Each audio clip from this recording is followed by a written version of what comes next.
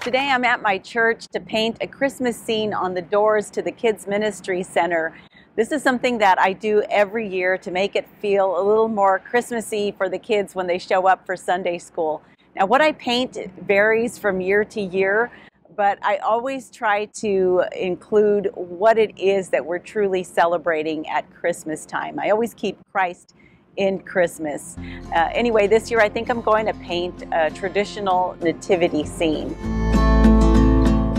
I use regular acrylic craft paints to do this, and you can see that I have them in every color. And you're probably wondering, how hard is it to wash off when I'm done with this? And it's actually pretty easy. All I do is use warm water.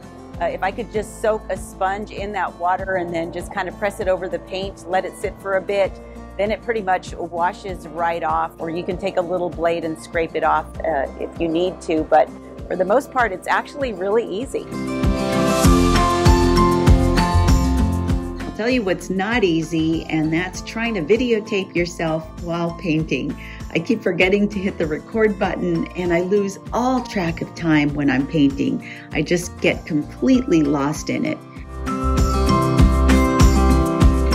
Painting is something that gives me so much joy, and I especially love when I get to paint for kids and I get to give glory to God.